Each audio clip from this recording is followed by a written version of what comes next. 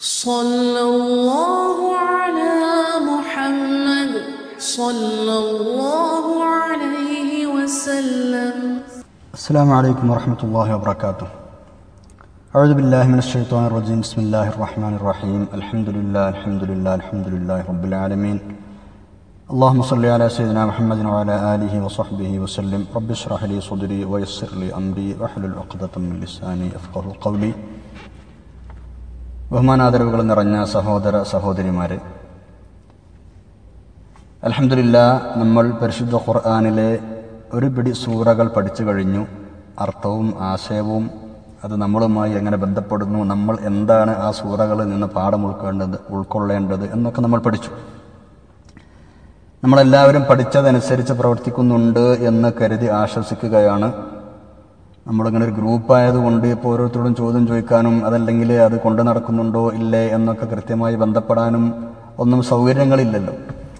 ഏതായാലും അതൊക്കെ സ്വയം ഉത്തരവാദിത്തമായി ഏറ്റെടുത്ത് പഠിച്ചതനുസരിച്ച് പ്രവർത്തിക്കുമ്പോഴേ ഇൽമ് നാഫി ആവുകയുള്ളൂ എന്നൊരു ഉത്തമ ബോധ്യത്തോടെ നമ്മളെല്ലാവരും മുന്നോട്ട് പോകുന്നുണ്ട് എന്ന് ഞാൻ ആശ്വസിക്കുകയാണ്.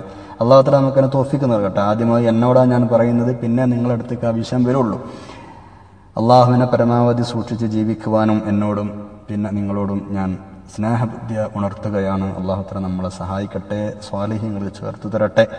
ഈ ഒരു പരിശുദ്ധ ഖുർആൻ ക്ലാസ് കേൾക്കാൻ വേണ്ടി നമ്മൾ ചെലവഴിക്കുന്ന സമയം അള്ളാഹുവിന് പൊരുത്തമുള്ള സമയമായി സ്വീകരിച്ച് നമ്മൾ ആഖിറത്തിൽ ചെല്ലുമ്പോൾ നമുക്ക് വളരെയധികം പ്രതിഫലമുള്ള അമലുകളായി കാണിക്കപ്പെടുന്ന കൂട്ടത്തിൽ പെടുത്തി തരട്ടെ. ആമീൻ. നമ്മൾ ഇന്ന് ഇൻഷാ അല്ലാഹ് പഠിക്കാൻ പോകുന്നത് സൂറത്തുൽ ഫീലാണ്. നമുക്കെല്ലാവർക്കും പരിചയമുള്ള അലം തറ കൈഫ ഫഅല റബ്ബുക ബി അസ്ഹാബിൽ ഫീൽ എന്ന് പറഞ്ഞു തുടങ്ങുന്ന സൂറ. ഫീൽ എന്ന് പറഞ്ഞാൽ ആന എന്നാണ് അർത്ഥം, എല്ലാവർക്കും അറിയാലോ അല്ലെ. സൂറത്തുൽ ഫീൽ ആനക്കലഹത്തെക്കുറിച്ച് പറയുന്ന സൂറയാണിത്. നമ്മൾ എല്ലാ ആളുകൾക്കും ചെറിയ രൂപത്തിലെങ്കിലും കേട്ടുകേൾവിയുള്ള ഒരു വിഷയമാണ് ഇത്. സൂറത്ത് മക്കിയയാണ് എന്ന് പറഞ്ഞാൽ ഹിജറയുടെ മുമ്പാണ് സൂറത്തുൽ ഫീൽ അവതരിച്ചത്. 5 ആയത്തുകളാണ് പരിശുദ്ധമായ ഈ സൂറയിലുള്ളത്. എല്ലാ ആയത്തുകളും ലാമിൽ അവസാനിക്കുകയും ചെയ്യുന്നു. 23 പദങ്ങളാണുള്ളത്. 93 അക്ഷരങ്ങളാണ് ആകെ ഈ സൂറയിലുള്ളത്. അലം തറ കൈഫ ഫഅല റബ്ബുക ബി അസ്ഹാബിൽ ഫീൽ എന്ന ഒന്നാമത്തെ ആയത്തിൽ തന്നെ അല്ലാഹു തആല ഫീൽ എന്ന് പ്രയോഗിച്ചത് കൊണ്ട് ഈ സൂറക്ക് ആ പേര് ലഭിക്കുകയാണ്. അലം തറ എന്ന പേരിലും ഈ സൂറ അറിയപ്പെടാറുണ്ട്. സൂറത്തു അലം തറ, അതുപോലെ സൂറത്തുൽ ഫീൽ. ഈ സൂറ അവതരിച്ചത് സൂറത്തുൽ ഫലഖിന് മുമ്പാണ് എന്നും അഭിപ്രായമുണ്ട്. അതുപോലെ സൂറത്ത് ഖുറൈശിന് മുമ്പാണ് എന്നും അഭിപ്രായമുണ്ട്. അതുപോലെ തന്നെ സൂറത്തുൽ കാഫിറൂനക്ക് ശേഷമാണ് ഇറങ്ങിയത്.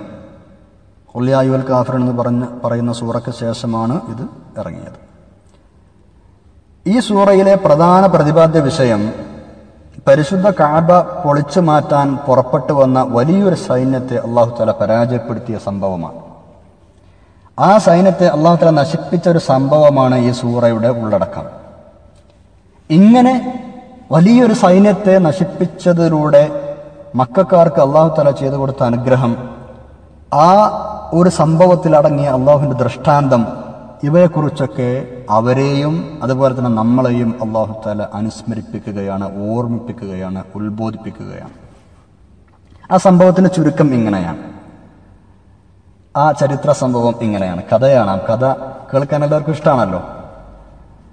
അബ്സീനിയ ചക്രവർത്തിയുടെ കീഴിൽ ക്രിസ്തുവർഷം 517 ഈ സംഭവം. നബി സല്ലല്ലാഹു അലൈഹി വസല്ലം തങ്ങൾ ജനിക്കുന്ന ആ വർഷം അബ്സീനിയ ചക്രവർത്തിയുടെ കീഴിൽ അബ്രഹത്ത് അൽ അഷ്റം എന്ന് പേരുള്ള ഒരു രാജാവ് യമൻ ഭരിച്ചിരുന്നു. യമനിലെ ഭരണാധികാരിയായിരുന്നു അബ്രഹത്ത് എന്ന് പറയുന്ന അബ്രഹത്ത് അൽ അഷ്റം എന്നാണ് അദ്ദേഹത്തിന്റെ മുഴുവൻ പേര്. ഇവരൊക്കെ ക്രിസ്ത്യാനികളായിരുന്നു. അബ്സീനിയ ചക്രവർത്തിയും അതുപോലെ തന്നെ ഈ അബ്രഹത്തും ആ നാടുകളൊക്കെ ക്രിസ്ത്യൻ നാടുകളായിരുന്നു എല്ലാം. അപ്പോ ഈ അബ്രഹത്ത് തന്റെ ചക്രവർത്തിയുടെ പ്രീതി സമ്പാദിക്കാൻ, അദ്ദേഹത്തെ ഒന്ന് തൃപ്തിപ്പെടുത്താൻ എന്ത് ചെയ്തു? അദ്ദേഹത്തിന്റെ ഭരണപ്രദേശമായ യമനിലെ സൻആയിൽ ഒരു വലിയൊരു ക്രിസ്തീയ ദേവാലയം ഉണ്ടാക്കി. വലിയൊരു ക്രിസ്ത്യൻ പള്ളി ഉണ്ടാക്കിയ ആള്. എവിടെ? യമനിൽ. എന്നിട്ട് ആളിങ്ങനെ ആഗ്രഹിക്കുകയാണ്, ആളുകളൊക്കെ മക്കയിലേക്ക് ഹജ്ജിന് പോകുന്ന ആ സമ്പ്രദായം നിർത്തിയിട്ട് എല്ലാ ആളുകളും ഇവിടെ ഞാൻ ഉണ്ടാക്കിയ യമനിലെ സൻആയിലുണ്ടാക്കിയ ഈ വലിയ മന്ദിരത്തിലേക്ക് ആളുകൾ തിരിച്ചു വിടണം, ആളുകൾ ഇങ്ങോട്ട് വരണം, അതിനെന്താത്തൊരു വഴി. അങ്ങനെ ആലോചിച്ച് ഇരുന്നപ്പോഴാണ് കഅബ പൊളിക്കുക, എന്നിട്ട് അതിലെ കല്ലുകളും അതിലെ സാമഗ്രികളൊക്കെ എടുത്തിട്ട് ഇങ്ങോട്ട് മാറ്റുക, എന്നാൽ ആളുകൾ ഇങ്ങോട്ട് വന്നോളും എന്നൊരു കുബുദ്ധി അദ്ദേഹത്തിന് തെളിഞ്ഞത്. ഏതായാലും ചുരുക്കി പറയാ, ഇദ്ദേഹത്തിന് കഅബ പൊളിക്കണം എന്ന ഒരു ഉറച്ച തീരുമാനമുണ്ടാവുകയും അത് സത്യം ചെയ്ത് അതിനുവേണ്ടി ഒരുങ്ങി പുറപ്പെടുകയും ചെയ്യുകയാണ്. വലിയൊരു സൈന്യവുമായി അബ്രഹത്ത് മക്കയിലേക്ക് വരികയാണ്. ഒന്നിലധികമോ ആനകൾ ആ സംഘത്തിലുണ്ടായിരുന്നു എന്ന് തഫ്സീറിന്റെ കിതാബുകളിൽ കാണാം. എന്തായാലും ആനയുണ്ടായിരുന്നു. അതുകൊണ്ടാണ് ആ സൈന്യത്തിന് ആനപ്പട്ടാളം എന്ന് പറയപ്പെടുന്നത്. അതുപോലെ തന്നെ ആ സംഭവത്തിന് ആനക്കലഹം എന്ന് പറയുന്നുണ്ട്. ആനക്കലഹ സംഭവം, ആനകൾ ഉണ്ടായത് കൊണ്ടാണ് അങ്ങനെ പറയുന്നത്. ആനക്കാർ എന്ന് ഈ സൂറയിൽ അല്ലാഹു തആല പറഞ്ഞത്, അസ്ഹാബുൽ ഫീൽ എന്ന് പറഞ്ഞത് ഈ അബ്രഹത്തിനെയും അബ്രഹത്തിന്റെ സൈന്യത്തെയും ഉദ്ദേശിച്ചാണ്. ഫീൽ എന്ന് പറഞ്ഞാൽ ആന എന്നാണല്ലോ അർത്ഥം. ഏതായാലും കഅബ പൊളിക്കാൻ തീരുമാനിച്ചുറച്ച് അബ്രഹത്തും സൈന്യവും മുന്നോട്ട് നീങ്ങുകയാണ്. വഴിയിൽ വെച്ച് പല അറബി ഗോത്രങ്ങളും ഇവരെ തടയാൻ ശ്രമിച്ചുവെങ്കിലും ഈ സൈന്യത്തിന്റെ വലിപ്പത്തിന് മുമ്പിൽ, ഇവരുടെ ശക്തിയുടെ മുമ്പിൽ അവരെല്ലാവരും തോറ്റുപോയി. അങ്ങനെ ഇവർ ആനപ്പട്ടാളം മുന്നോട്ട് നീങ്ങി. യമനിലെ ദൂനഫർ എന്ന പ്രമാണി ഒരുപാട് അനുയായികളെ കൂട്ടി അബ്രഹത്തിനെ എതിർക്കാൻ ശ്രമിച്ചിട്ടുണ്ട്. വഴിയിൽ വെച്ച് ഭയങ്കര പോരാട്ടം നടത്തിയെന്ന്, പക്ഷേ ഇദ്ദേഹം പരാജയപ്പെട്ടു. അബ്രഹത്ത് ഇയാളെ അറസ്റ്റ് ചെയ്യുകയും ചെയ്തു. അങ്ങനെ അബ്രഹത്ത് വീണ്ടും മുന്നോട്ട് പോയി.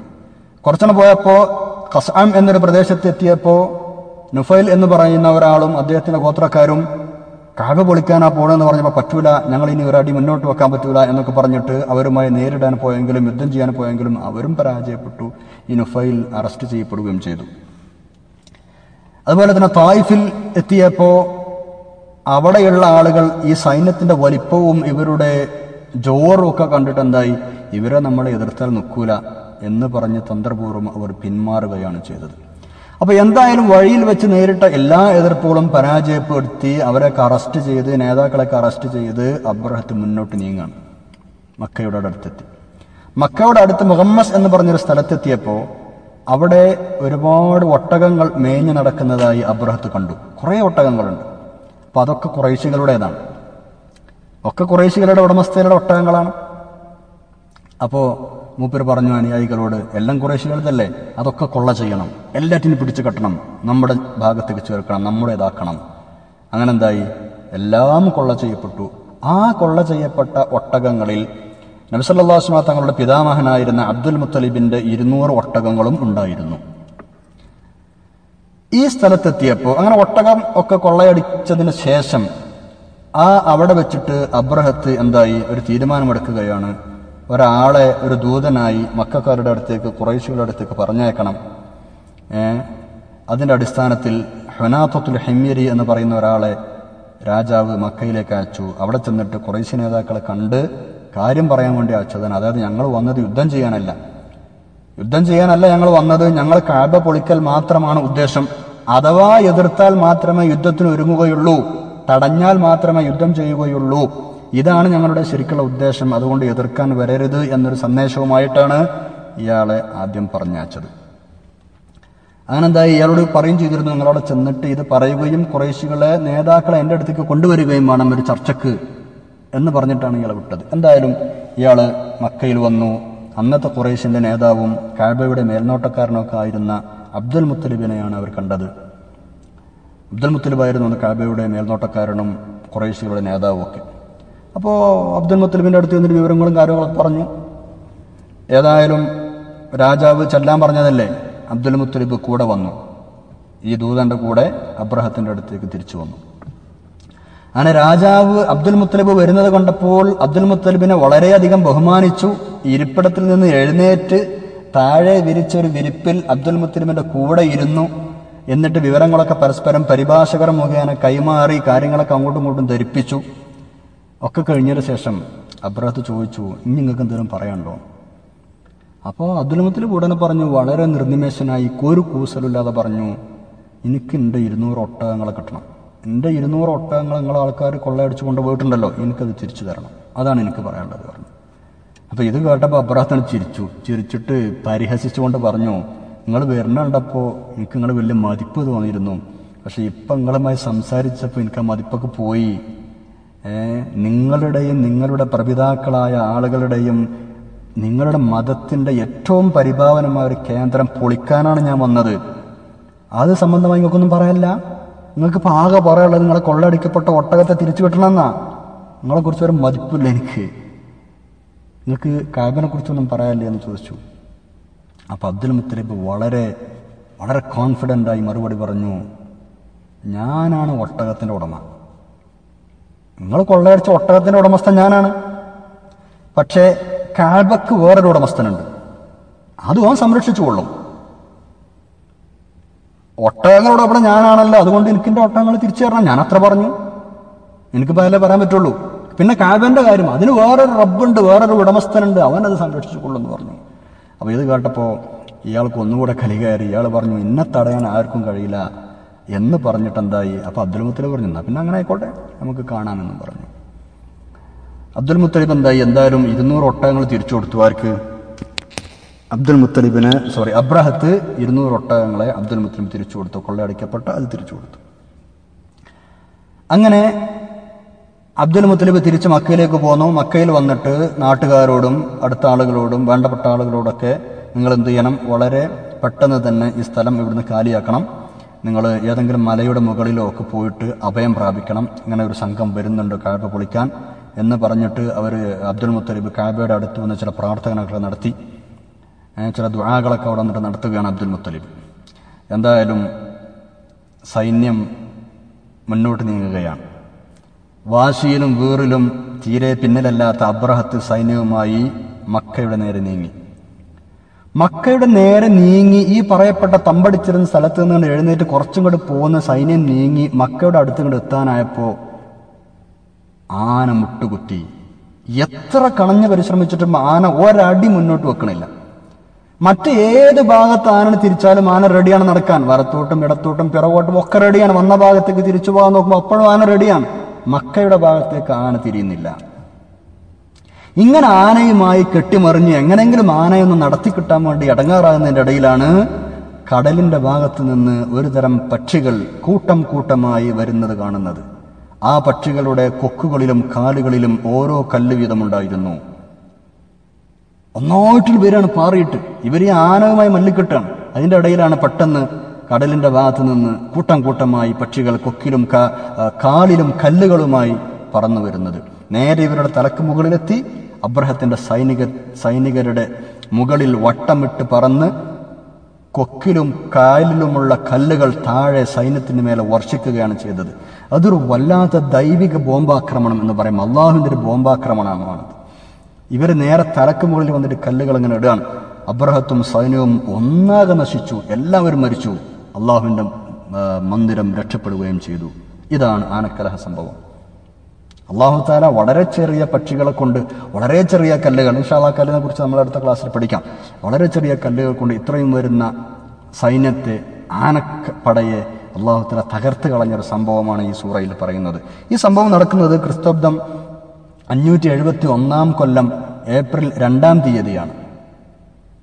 കൃത്യമായി ചില ഉലമാ വളരെ കൃത്യമായി ഈ തീയതി രേഖപ്പെടുത്തിയിട്ടുണ്ട്. ഏപ്രിൽ 2-ാം തീയതിയാണ് 571 കൊല്ലം.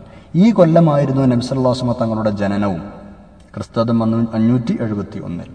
ഏതായാലും ഹബീബായ നബി സല്ലല്ലാഹു അലൈഹി വസല്ലം തങ്ങളുടെ വരവിന്റെ മുന്നോടിയായിരുന്നു ഈ സംഭവം എന്നാണ് ഉലമാ രേഖപ്പെടുത്തിയിട്ടുള്ളത്. ഈ ഒരു സംഭവം നടന്നത് മുതൽ നബി സല്ലല്ലാഹു അലൈഹി വസല്ലം തങ്ങൾ ഹിജ്റ പോകുന്നത് വരെ ഡേറ്റുകൾ കണക്കാക്കിയിരുന്നത്, കൊല്ലങ്ങൾ കണക്കാക്കിയിരുന്നത് ഈ ഒരു ആനക്കലഹ സംഭവം വെച്ചായിരുന്നു എന്നും ചരിത്രത്തിൽ കാണാം. അറബികൾ ഹിജ്റ നടക്കുന്നത് വരെ കൊല്ലം കണക്കാക്കിയിരുന്നത് ആനക്കലഹ സംഭവം അടിസ്ഥാനപ്പെടുത്തിയായിരുന്നു. ആനുൽ ഫീൽ ഇത്രാം കൊല്ലം, ആനക്കലഹ സംഭവം കഴിഞ്ഞിട്ട് ഇത്രാമത്തെ കൊല്ലം, അങ്ങനെയാണ് അവർ വർഷങ്ങളെ കണക്കാക്കിയിരുന്നത്. അത്രയും വലിയ വളരെ പ്രാധാന്യമുള്ള ഒരു സംഭവമായിരുന്നു അവിടെ നടന്നത്. അല്ലാഹു തആല ആ ഒരു നാടിനെയും പരിശുദ്ധ കഅബയെയും അവരെയും രക്ഷിക്കുകയായിരുന്നു ചെയ്തത് എന്ന് ഉത്ബോധിപ്പിക്കുകയാണ്. ഇൻഷാ അല്ലാഹ് ഇതിന്റെ പ്രത്യേകതകളും അർത്ഥങ്ങളും ആശയങ്ങളും അടുത്ത ഒരു ക്ലാസ്സിൽ പഠിക്കാം. അല്ലാഹു തആല നമ്മളെ സഹായിക്കട്ടെ. ആമീൻ. സുബ്ഹാനക്കല്ലാഹുമ്മ ബിഹംദിക അഷ്ഹദു അൻ ലാ ഇലാഹ ഇല്ലാ അൻത അസ്തഗ്ഫിറുക വഅതൂബു ഇലൈക്. വസ്സലാമു അലൈക്കും വറഹ്മത്തുള്ളാഹി വബറകാതുഹു.